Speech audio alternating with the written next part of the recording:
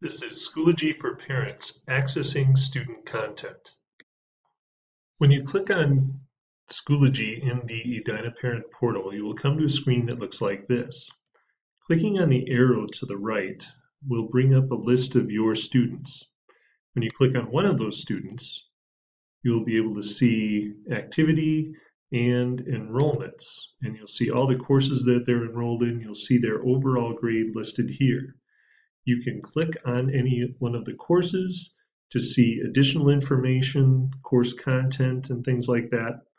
In general, if you open up something and you can't view it, it's because it's a Google Doc that is only available to students, so you should ask your student to show you.